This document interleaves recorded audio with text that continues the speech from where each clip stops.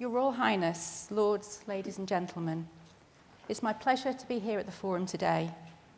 Some of you may remember my last presentation at this event in 2016 about the opportunities for change in the equine sector as a result of a new EU animal health law. I'm here again today to talk about change of a different kind, EU exit, and what it means for owners and people working with equines. It's been my privilege since the EU referendum in June 2016 to have been leading work to enable the continued movement of equines of all kinds from the UK to the EU. I've been delighted to work alongside a number of you to make sure we're ready on the day the UK leaves the EU. The British Horse Council, the Thoroughbred Breeders Association, the British Equestrian Federation, Weatherby's, the British Horse Racing Authority, the British Equine Veterinary Association, representatives from the equine transport sector and from a wide range of equine breed societies. It's been a true government-industry partnership, and I extend my thanks to all who've worked tirelessly to find solutions, ensuring the UK equine sector is prepared for EU exit. So what does it mean for you? If you own equines but don't move them to the EU, then the rules by which you currently abide are not changing. You'll still apply for your equine passport from a passport issuing office, and you'll need no additional paperwork to stable or move your equines around the UK. If, however, you're involved in moving equines to the EU, you need to be aware of changes which may be necessary if the UK leaves the EU without a deal. We've published details of these changes on gov.uk and are updating this regularly. So please keep checking back for the latest information. I know from the number of website hits we're receiving that many of you are already doing this. On exit day, the UK will become what is known as a third country. We've made an application to the EU for the UK to be listed for equine movements, and we await a formal response. If listing is granted, the UK will be assigned a sanitary category according to our country's equine health status. We believe on scientific grounds this should be put us into the top category, A. We have, however, put contingency plans in place should we be assigned a lower category. This category is important because it defines the specific blood tests and documentation you'll need to move your equines to the EU. We've done everything we can to secure listing, but I need to be very clear about one thing.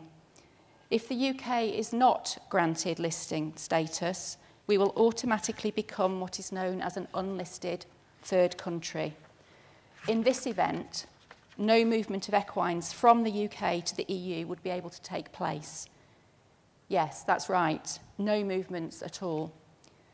Clearly, this scenario is not in the interests of the UK or the EU, and we continue to work hard to secure listing. So what exactly will you need to do differently to move your equines to the EU? In summary, you need to make sure all equines being moved from the UK to the EU are tested for the absence of certain diseases within 30 days or less of travelling. You need to meet certain residency and isolation requirements, have the right documentation for travel, which will be an export health certificate and in some cases a government-issued ID document. You'll need to enter the EU via a border inspection post. I'm sure you're wondering how much all of this is going to cost. We won't be charging for export health certificates or the ID document if needed, but the testing requirements and the veterinary time needed to prepare an equine for travel are likely to result in additional costs for owners. Exact costs will vary between veterinary practices.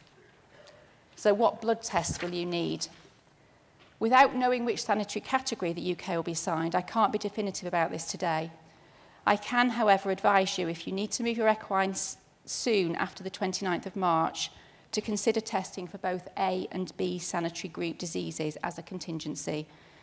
The details of these tests are provided on gov.uk, but in summary, Group A tests require EIA and, where appropriate, EVA.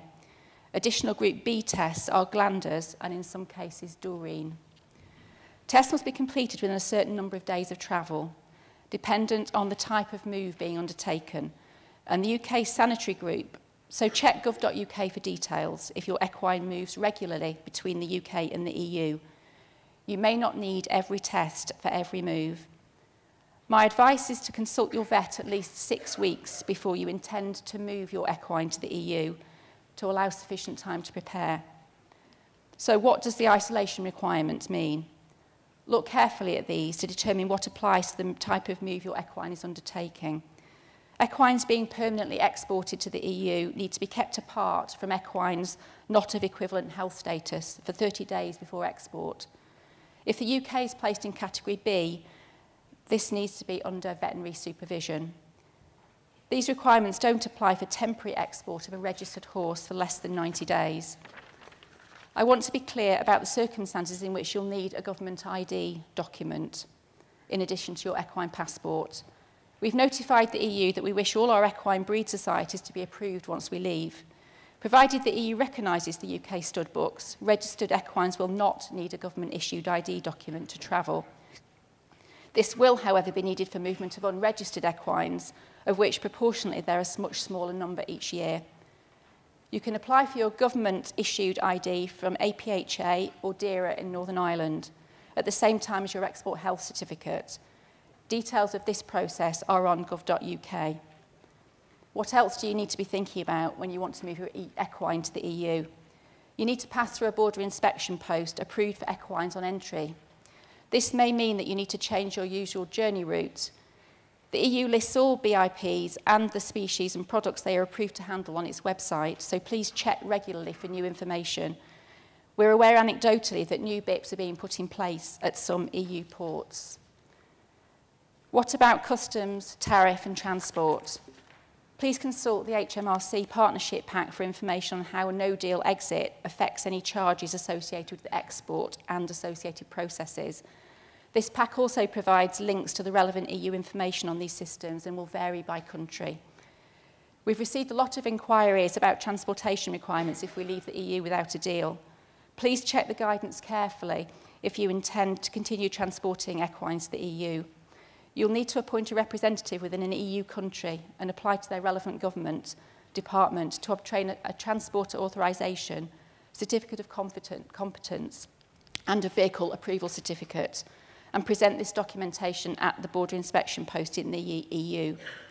The EU will no longer recognise authorisations issued in the UK, and you'll also need to obtain a journey log from the country which is your initial point of entry. You may be wondering what all this means if you want to bring equines into the UK from the EU. We're not making any changes in principle to our import policy from equines on day one. There'll be some minor documentary and process changes to account for the fact we're putting new import notification systems in place. So please check gov.uk carefully for details and make sure as an importer you comply with UK customs procedures. You might want to register with HMRC for simplified import procedures and consider applying for an ATA carnet. I'm sure some of you will be wondering what's happening to the tripartite agreement when the UK leaves the EU.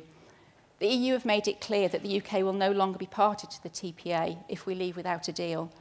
This means in a no-deal scenario, all equines moving to the EU will need to meet the same requirements in order to travel. If the UK agrees a deal with the EU, then the process for moving equines to the UK from the UK to the EU, including movements currently made under the TPA, will continue in the same way during any implementation period. As some of you are aware, the racing and sport horse sectors in the UK, France and Ireland have been working closely together with their respective governments on a high health horse proposal, which could, and I underline could, enable horses of sufficiently high health status to move more easily between participating countries. This is yet to be considered in any detail by the EU and would not in any case come into application until April 2021. After all of that, you might be feeling a bit like this. So I'll conclude by sharing a few pictures with you of my cousin's equine family. Here's Kia, 19-year-old, 15.2 hands Connemara Cross thoroughbred. She was bought 7 years ago to rescue her from the meat trade and is the easiest horse ever. Meet Millie, a 6-year-old thoroughbred cross, 5.1 hands high, had an unplanned foal at 3, came to the local vet in lieu of outstanding bill. The foal didn't survive, but Millie found a super home. She was backed last year, but having had kissing spine surgery in October, she's now just coming back into work. Here's Bertie, the horse of a lifetime. He was bought as a foal, 17.3 hands high, Irish draft cross thoroughbred, an ex-eventer turned dressage diva. Sadly lost at 18 and still much missed. And finally, the equines in my life, the lovely donkeys at the Donkey Sanctuary Derbyshire Centre, where I volunteer in my spare time. Your Royal Highness, Lords, ladies and gentlemen, thank you very much.